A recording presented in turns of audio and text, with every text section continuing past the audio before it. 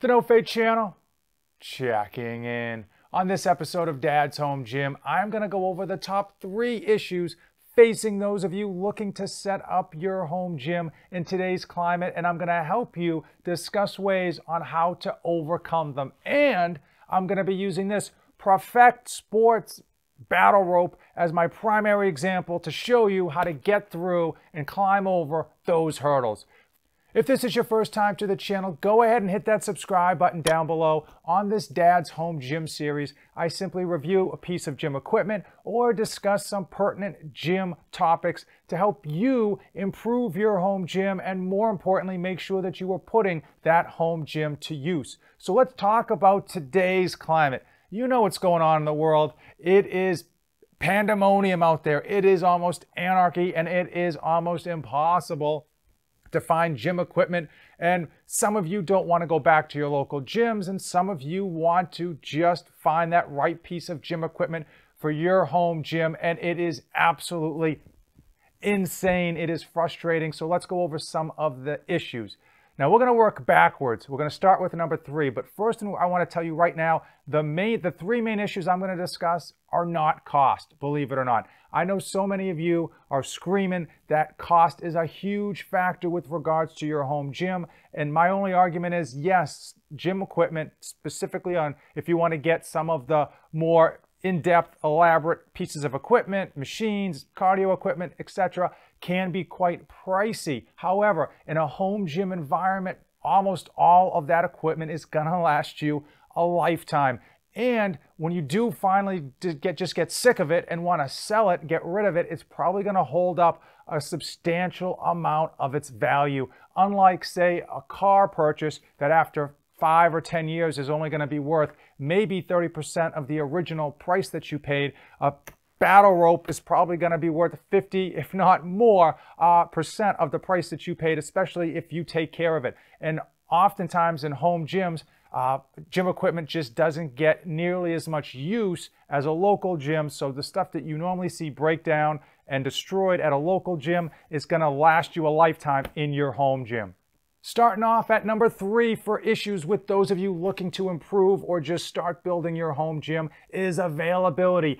Any other year but 2020, and you would be easily able to find any piece of gym equipment, new, used, different versions, different iterations at bare bones prices with tons of coupons on top of it.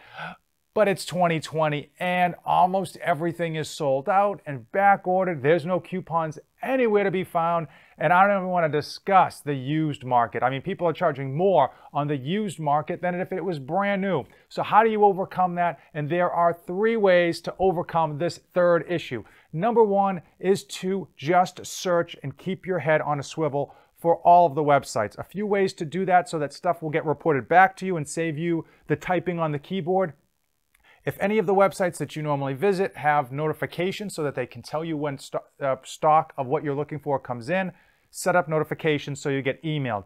Number 2, if you go on Facebook, there are what's called bots that you can find those bots, sign up for notifications, and as soon as the website shows active, these bots send you like a Facebook messaging instant message on your Facebook account. I think they have one for Titan Fitness, for Rogue, for Rep Fitness, and there's a few others. I'll put photos of that up here so you can get an idea of what it's like. It takes a few steps. It takes a little bit of, you've got to message them and type in the help to find the command and then type in the specific items that you're looking for to be notified about. It is a little bit of a hassle, but it's worth it because you want to be notified as soon as possible when that stuff comes in. And the 3rd way to overcome the 3rd issue isn't to simply wait it out. I don't even have any sense of an idea of when inventory is going to come back to normal or what it was before 2020 hit. To be fair, I thought it was going to be a lot better by the time that I'm shooting this video, and it's just not. It seems that even though lots and lots of gyms are open, so many people either fell in love with working out at home or are afraid to go back to their local gyms that they're sticking with those home gyms. I'm expecting inventory issues to stay very scarce until probably 2021. So how do you overcome that? Buy in advance. A lot of sites that I've been to and a lot of sites that I've purchased from are now taking what's known as back orders. Simply put, you pay for the product that you want, and when it comes in, they ship it to you. And in fact, sometimes that does take a month, sometimes it takes 2 months. But the idea is if you know you want that barbell, battle rope, or anything, if you know that it's going to be on back order, you put your order in, and then you at least know it's headed your way, because as we know, a month isn't that long of a time. Now here is a bonus tip for those of you who are pulling your hair out of your head trying to find equipment. Now here is a bonus tip for those of you who are pulling your hair out of your head trying to find equipment that is actually in stock, and that is to take off the blinders. So often we think of maybe 5 or 6 big retailers of gym equipment, and those are the ones that we check first, only to come up with nothing. Snake eyes, right? Stop me if you hear these names before. Amazon.com, Walmart.com, Rogue Fitness, Titan Fitness, Rep Fitness, Again Faster, right? You've checked those websites, they're out. What are you going to do? And the truth is, there are a number, and by a number, I mean hundreds of smaller companies that might not be represented on Amazon.com that still have inventory in stock, and they've got good inventory at stock, ready to ship out on 3-day shipping, okay? And so I would definitely say, if you've checked all the major ones that you can think of, keep looking for the smaller companies that still have inventory. The second major issue is a big one, and that has to do with space or lack thereof. Now, I certainly feel lucky to have this small corner of my basement, even though I do have a limited ceiling. However, some of you are working out in your small garage, and even that is fairly lucky, because I know there's a few of you, you know who you are, and I got a lot of respect for you, getting it done in their bedroom. Not the way that you're thinking. They've got their home gym in their bedroom. That's how tight they are for space on their home gym.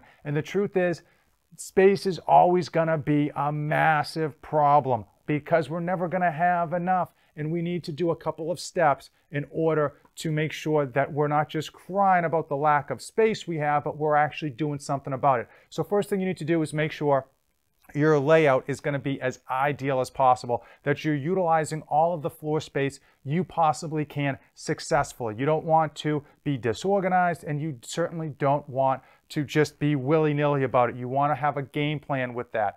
Also, with respect to floor space, the best way to utilize that floor space is to build up. Now, one of the things you can't see, to your left, my right, I have a whole rack for my medicine balls, slam balls, and a few other gym accessories. And I've got a whole hook along the ceiling, again, taking up no floor space whatsoever, for cabling that I have for, you know, the little bands, the little resistance bands that I happen to use. Now, underneath my basement stairs, I set up rods in order to hold all of my weighted vests. It's things like this that don't seem like much, but everything that you can do to use and be smart about the space you have is going to go a long, long way. Now, another thing that you can do with respect to your space is to choose your equipment wisely. The last thing you want to do is really pick one piece of equipment that's going to work like one body part. You ideally want to pick a piece of equipment that is going to be multifunctional, that you can use a number of different times during the week on different body parts for different exercises, and really make sure that you're getting the most bang for your buck. As a prime example, one of the tools that I love to use is my trap bar. I can use it for deadlifts, I can use it for shrugs, I can use it for bent over rows. You guys are getting the idea, and that holds true for the battle rope. Now, if you're not familiar with the battle rope, I know most of you are. You've seen them with people doing MMA training. You've seen them with sports athletes doing training, slamming the heck out of them, and I know you've seen The Rock. You've seen The Rock just going to town, manhandling those things. And people know what they are, but they think there's only really 1 or 2 exercises you can do with them. And there's like 100 of them. If you actually do some research online, and by no means am I an expert, Profect Sports sends us a nice little pamphlet on all the things that you can do with it. There are a number of ways to not only just slam the heck out of them, but to use them for abs, to use them to build muscle, to use them for cardio, a host of others. And at the end of this video, I'm going to try to show you at least a handful, if not a dozen, different exercises that I'm going to be doing with this battle rope. Now, when I talk about space, what happens with a lot of people, They think they have less space than they really do because they've got their blinders on, their head is in the box, and they're not thinking correctly. Oftentimes with a battle rope, people think there's no way I'm going to fit a battle rope in this small section of my basement. And that's because they're just not doing enough research and they're not thinking correctly. Now, what you don't realize is battle ropes come in different shapes and diameters. They come in, ProFX Sports has everything, has three different diameters and 3 different lengths. And you can get every type of iteration of that. You can get 1.5-inch diameter, 2-inch diameter, which is the one I have right here, and then 2.5-inch diameter. Also, you can get those in 30-foot, 40-foot, and 50-foot. Now, I know what you're saying, right? 30 feet, I don't have that kind of room in my home gym. Divide that in half. When you actually set up your battle rope, it is actually going to be divided in half. So that 20-foot rope is only going to be 10 feet long once you actually set it up. Now, let's talk about how much space it takes up. It is a battle rope. People think it's going to take up a ton, and I mean a ton of space. This is a 2-foot, a 2 diameter, 40-foot battle rope, and look how small that is. Okay, and this is when you even, and obviously this is cinched up because this is how it arrived to me. But when you're done using it, if you actually wind it up correctly, it's not going to take up much more space than this. And because it is a rope, it can sit on top of anything else you want to put it on. And because it's durable, you can stack other stuff on top of it.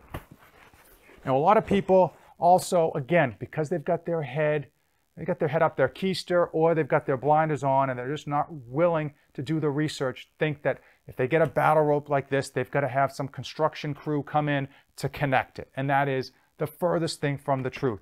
So ProFX Sports sends these anchors. So if you already have a racking system, similar to this one back here, but a little bit more heavy duty, if you've got a racking system of any sorts, you can just tie this to the base of the racking system and you are off to the battle rope races. Many people think that because this is a battle rope, it needs to be held down with just crazy amount of weight or anchored into the wall, and that's not true. It takes very little weight to actually keep this in place, believe it or not. With regards to my basement, I'm going to be using a 50-pound dumbbell to just hold this massive battle rope down in the corner, which you're going to see towards the end of this video. But if you have a basement, you could actually just wrap this around your column in the middle of your basement that's holding up your basement, and you are good to go. You don't need much weight. If you are a little handy and you are into construction, you can simply just screw into one of your studs, whether it's in your basement or whether it is in your garage or whether it's in your big bedroom. If you're excited enough about putting a battle rope in your bedroom, and just simply put like an eye hook in there and just run this through that eye hook. So there's a number of ways to set it up. And again, it's not going to take up as much space as you actually think. It's probably going to fit just fine in your home gym, and you don't have to hold it down with a whole heck of a lot of weight. Before I help you tackle the #1 problem with those of us looking to build out our home gym, I want to give a little bit of detail with respect to this ProFXSports.com battle rope. As I mentioned, it comes in 9 different versions. I am a big fan of getting the thickest rope you think you can handle. Oftentimes, for many of us, we think we got to go with the smaller rope, and that's simply not true in terms of thickness. Obviously, the thicker the rope, the heavier it is. You want to go with the thickest rope possible because eventually, after a few weeks of manhandling this thing, it's going to get a lot comfortable, and you want to get something that's still going to challenge you. Also, the thicker the rope, the heavier it is, so you can actually kind of ramp up to that heaviness by getting that thick rope, whereas if you get the thinner rope, it might just be too easy for you a couple months down the road. In terms of size, I'm a big fan of that 30-foot because it does help you save money, and it's going to fit almost in any home gym that you possibly have. So go with that 2.5 diameter and go with the 30-foot, at least for me. Now, many people think that they need to get the massive 50-foot one because they're beefy, they're super strong. And if you're really, really strong, sure, go for it. But I think the reality is the 2.5 diameter or even this 2 diameter is going to get heavy quick. And if you're doing it right, if you're doing the exercises correctly, you don't need that super, super long one because these things are going to just tax your system like crazy. Let's talk about cost. Let's talk about ProFXSports.com. Now, This one right here costs $300. They range everywhere from $179 all the way up to like $350 or $379, and that's why, again, I'm a huge fan of getting the thickest rope with the shortest length, because you can kind of get the best bang for your buck and bring that price point down. One of the things that ProFect Sports battle ropes do really, really well is that these ends are actually rubberized for a nice good grip so that the rope doesn't sweat up your hands. And what hopefully you can see in the video, in this camera here, is that the actual rope is covered by a nylon layer of cloth. Why is that important? How do battle ropes go bad? Over the course of a lot, and I do mean a lot of use, the fabric of the rope on the inside, after getting beaten against the floor, wears away, it threads out, and it can become a bit of a hot mess over the long term. By having this thing covered, you're protecting the actual rope on the inside, and this nylon coating is going to take a lot more of a beating than the internal rope would if it was exposed. So you're going to get the best of both worlds, and it's got some great quality. Another thing with ProFect Sports battle ropes, besides the fact that they're actually in stock, which is obviously a thumbs up, they give a 30-day return window, and one of the nice things about this, even though that price point seems high, it's free shipping. So that's one of the things I really hate with gym equipment, because it is heavy. Oftentimes you go to check out and then you got to pay another $100 for shipping. So you buy one of these, you get free shipping, 3-day shipping in the US of A, and you get that 30-day return policy, and they have what's known as a 100% satisfaction guarantee. And that's nice to see, because oftentimes with the cheaper companies, what happens is they sell it to you and they don't want to hear from you. Overall, is this an expensive rope? Anytime you have to pay $300 for anything, that's expensive. However, as I mentioned earlier in this video, when you get gym equipment, it is going to last you a lifetime. So even though $300 is going to be expensive, it's a one-time fee. And if you think about that over the course of 2 years, of 3 years, of 10 years of use of this battle rope, then I definitely think that that price point is fair, because you're going to get your money's worth. And if by some chance in 10 years you are sick of this battle rope, you're moving, you're trying to lighten the load, you could probably sell this thing for $100 to $150 easily after even 10 years of use. So I definitely think there's a lot of value, and as a dad and as a cheap dad, I'm a big fan of value in the things that I buy. And that's why when it comes to home gym equipment, I do try to find those sweet spots with respect to performance and value for the products that I buy, but I'm never, ever afraid to buy really nice gym equipment, because I know I'm going to get my money's worth, especially because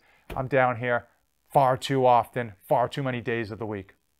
The number one problem that all of us have with respect to transitioning from a local gym to a home gym, myself included, is that it's hard to teach an old dog new tricks. For years, we've been going to the local gym. We've been using the machines. We've probably been doing roughly the same workouts, and we have blinders on with respect to the exercises and the training programs that we are used to, that we're comfortable with, and I would probably say too comfortable with. And then when you come into your home gym with limited equipment, limited space, you often have a limited imagination.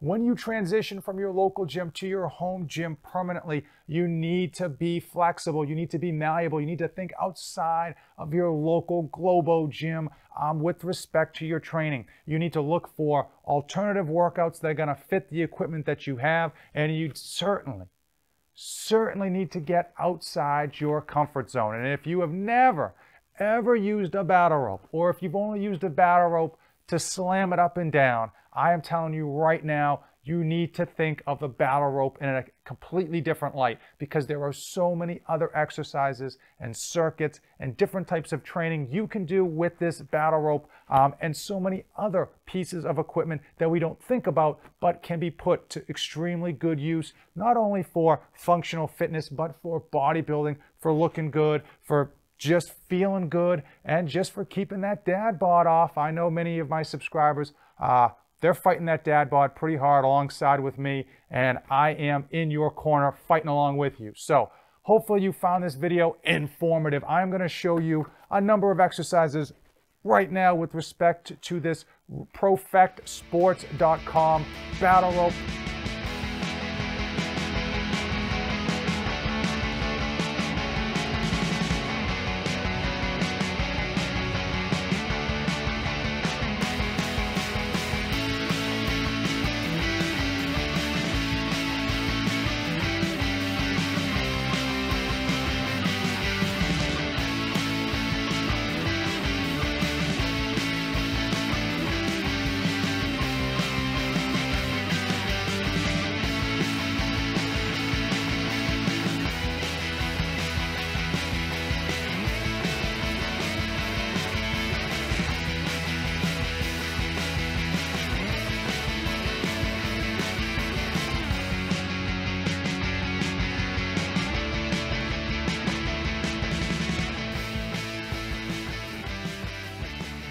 ProfectSports.com is the website, and they sell and have in stock right now more than just battle ropes. So head over there and check them out. If I can find a coupon code when I edit this video, I'll throw it up here. But regardless, before you check out, make sure you look for coupons yourself. Overall, I'm a huge fan of battle ropes, adding them to your home gym. They oftentimes will fit in gyms that you don't think are meant for a battle rope, but they're going to fit anyway. And they offer a lot more versatility than many of you probably have given thought to.